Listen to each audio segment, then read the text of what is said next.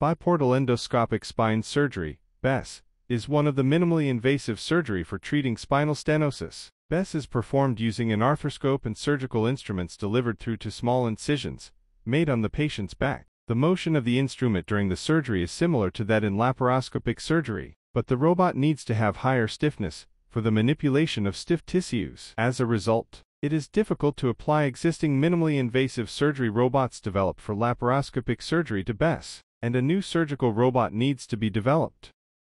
MIS robot is a teleoperated surgical robot for minimally invasive spine surgery. Surgical instruments are manipulated by a new belt-driven remote center of motion mechanism with improved stiffness. Arthroscope is manipulated by an industrial robot with remote center of motion, implemented by software motion control.